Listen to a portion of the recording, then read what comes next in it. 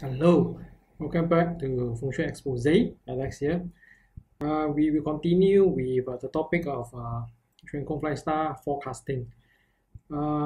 Previously, we talked about how the star conjunction will trigger a certain event. Okay, now in this episode, we will zoom in and we will talk about the factors in how do we deduce the auspiciousness. Okay. So last episode, we touched base on the concept of trigger. All right, when let's say for example we use a 5 yellow. Okay, the 5 yellow is the calamity stars, and when the year and the month join in, or it it repeats, then the whatever bad things it will manifest lah. Okay, there's one way of assessing it. Okay, the other one is there's a few ways. Okay, one of the more fundamental one is actually 5 elements interplay. All right, 5 element interplay. So when we talk about 5 element interplay, right, we have elements interplay, basically, you know, producing and restraining or parallel. Okay, producing is like metal produce water. Okay, and then you have metal produce water. Then you have restraining interplay, like water restrain earth, for example. Okay. Is produced, so is restrained. Okay, then you have parallel. Okay, so this is water, matter is 6 and 7, and then water is 1, and then this is 2, 5, 8. Okay, then you have parallel. So if both stars are the same element, that is a parallel. Okay, so tentatively, what produce you is good. Okay, whatever you restrain is bad, parallel will be good. Okay. And then when it talks about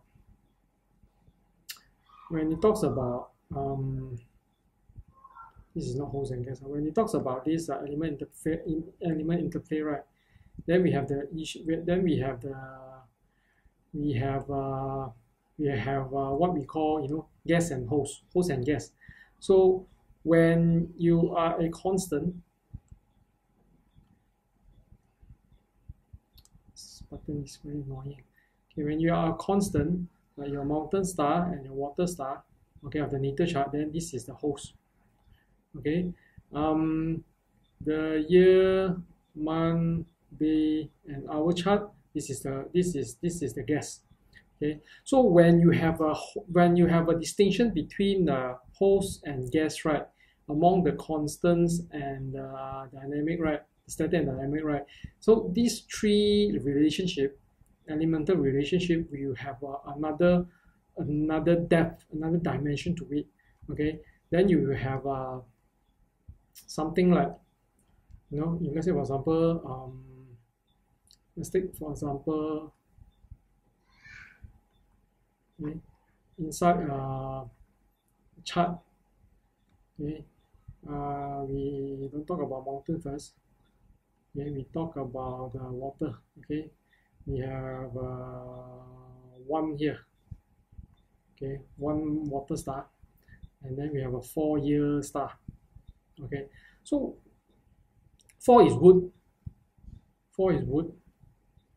1 is metal. 1 is water. Sorry. So even though, right, this is a producing cycle.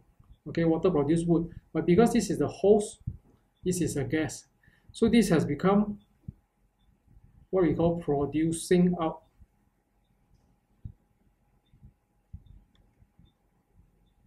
Okay, and producing out generally is no good. Okay, producing out generally is no good. Okay, so if let's say for example, water produce wood, correct. So for example, we have star 6 or star 7. Okay, metal. Then in general we have something called then is is reversed. It will be the gas producing the host. So this will be producing in. And this is good. Okay. Same thing. If one water, if a 5 is the gas is 5, so 5 is earth. Earth then will be restrained out. Okay. Restrained out is it's no good because it depletes our qi. Whereas if we have something of sorry, this is restrained in. Earth is restrained in. Restraint is good. If it's fire, 9, fire. Okay, if it's a fire, okay, if it's a fire, so fire will be restrained out, so it's no good. For the earth, it is restrained in, is good. Okay, restrained in is good. So generally, parallel is the same lah. Parallel is good lah. Okay, parallel is good. So from this, right, the elements interplay, aside from the, this will further out, sorry, this will further divided into in or out, producing in or producing out. Okay, same goes for this.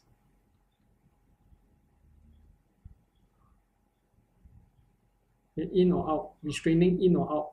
Okay, parallel will be the same. So out in total we have 1, 2, 3, 4, 5 types of relationship, elemental relationship to deduce. Okay, to deduce the auspiciousness of a particular visiting star or guest star or the dynamic stars coming in. Okay, the 5 elements interplay or 5 element relationship is just one type of analysis. Then there's also Her2 combo that we can use to derive auspiciousness. You have the +10 combo, and to further work on this producing out, producing in thing, right, the 5 element things, and on top of this, right, we can also differentiate between yin and yang. Okay, and of course we also use whether is it prosperous or is it decline.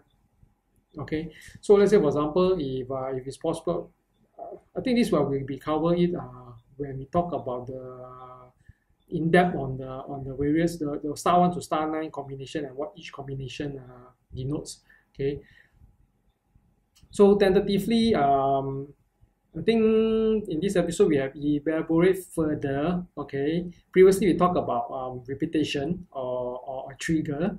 Okay, in this episode we talk about the 5 elements in interplay, and more normally we be using like what we've repeated quite a lot of times. We will be using water star most of the time, especially for urban areas and high rise. So does that mean that we ignore the mountain star altogether? Not really.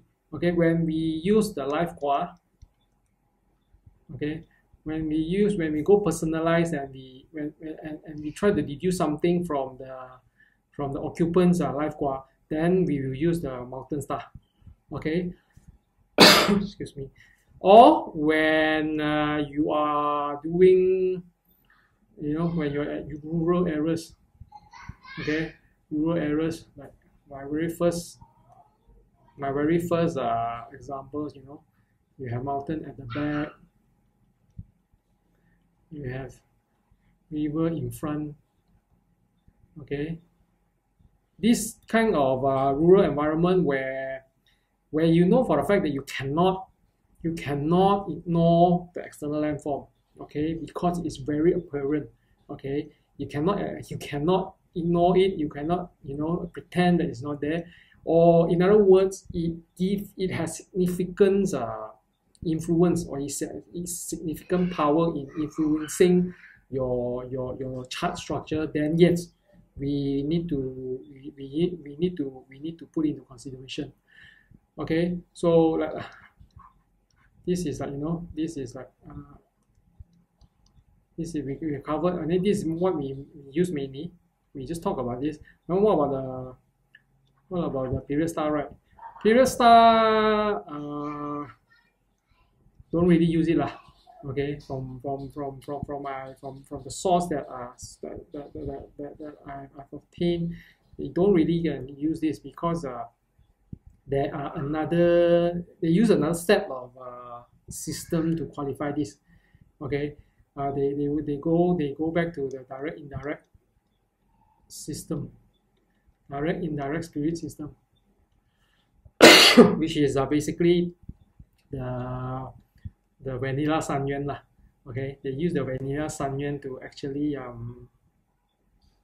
to play with the period, natal period itself. Okay, I think that's it for this episode. Okay, we would likely have a few more episodes to run through the mechanics into deducing the stars conjunction. Okay, yes, I think that's it for this episode. Thank you.